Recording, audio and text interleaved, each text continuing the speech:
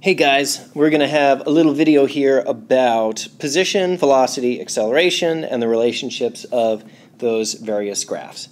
We talked about this a little bit in class, so you should be familiar, for example, since we talked about it in class, with the fact that if you have a constant velocity, like this, that would mean that you have zero acceleration, because the derivative of velocity is acceleration. It also would mean that your position versus time graph would look like this, because a constant velocity means a constant rate of change in position. Okay, now what we didn't get to was what maybe some of the other graphs might look like. And we kind of vaguely referred to it or rolled something down a slope. But if you had, say, a constant positive acceleration like that, what that would mean is that your velocity is increasing. So it might say, look like this. If your velocity is increasing, then your position versus time graph will not be linear. It's going to be more than linear, because the rate of change in position is an increasing value, meaning it's going to go something like this. That's supposed to be a parabola. Hopefully it is. But recall this fact that I wrote down up here, right? The derivative of position is velocity. So that means that if you had a position versus time graph that looked something like this, if you, say, drew a tangent line at some point or other, right, the slope of that tangent line would correspond to the value of the velocity at that moment. Okay? So if you had numbers on this position graph here, all right, and say this, it's 2 here and 1 there, okay, whatever, and you draw your tangent line and you calculate that the velocity at 1 second is 5, then that's what you would see over here on your velocity versus time graph. All right, now, what the homework is going to ask you to do is they'll give you some kind of a graph, and they'll actually put numbers on there. So let's make up something real quick. If we had velocity versus time, so this is going to be a v versus t graph, okay? Always take a moment to identify what type of graph it is, right? If this up here said not v but x, it would mean something completely different, okay? Because this is a velocity versus time graph, if I find the slope of this, that's going to tell me acceleration. On the other hand, if I found the area under it, that would tell me the displacement between two particular moments, okay? All right, so let's put some numbers in here. Let's say each of these tick marks is going to be 1 second. All right, so 1, 2, 3, 4. And how about 5, 10? There we go. All right, and we can estimate values if we need to. Suppose you wanted to know, or they asked you, because they would, what is the acceleration? Now, some of the ones you're going to see on the homework, they'll give you a velocity versus time graph, and it'll go something like, this, right?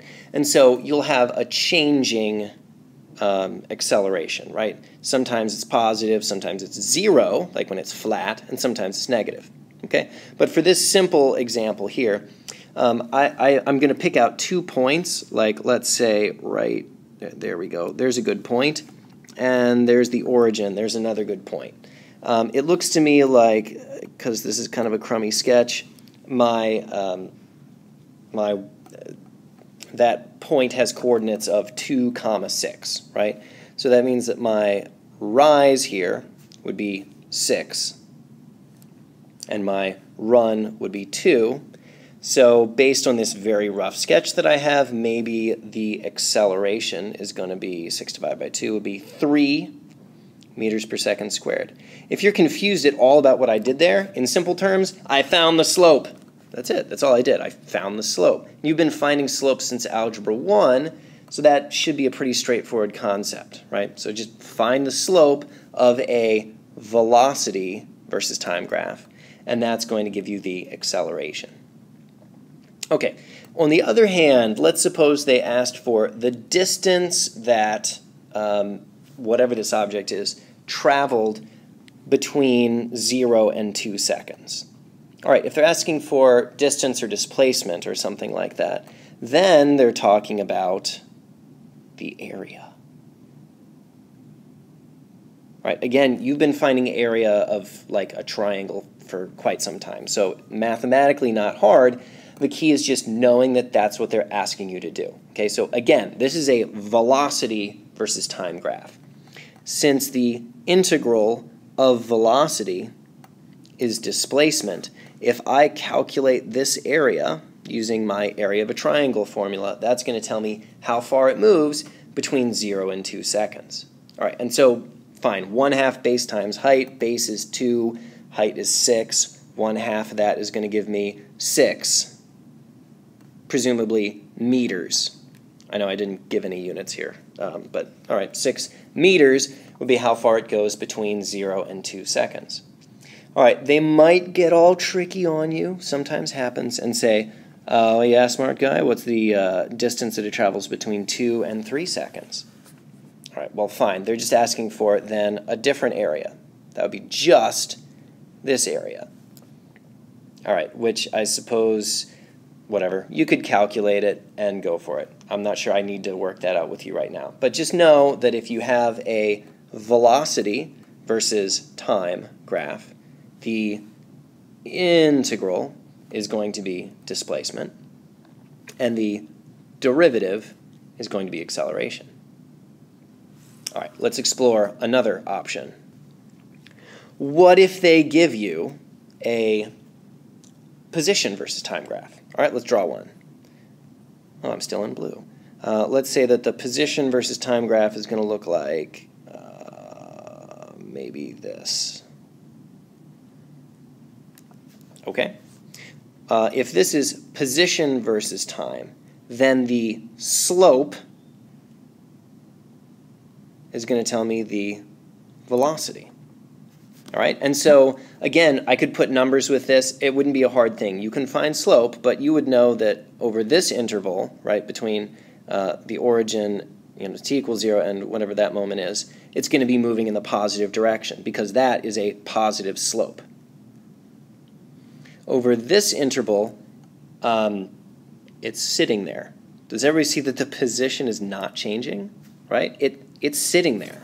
So if I said, what's its velocity over that interval, you would say, well, the slope is 0. It ain't moving, right? There it is, just sitting there. Whereas this last interval here, it has a negative slope, and so that would mean a negative velocity, so moving in the negative direction. All right, so depending on the graph they give you, the slope and the integral are going to mean different things. So pay attention to your axes. And as long as you get those calculus relationships straight and you pay attention to what it's a graph of that you're giving you, you should be able to figure out whether the slope is an acceleration or a velocity. And you should be able to calculate it because, hey, you've been doing that since Algebra 1. Okay, so just tonight's homework, all they're going to ask you to do is find a slope or find an area, one of those two things. And as long as you can do that, then you should not have any trouble coming up with answers. All right, hope that was helpful, and I'll see you guys tomorrow.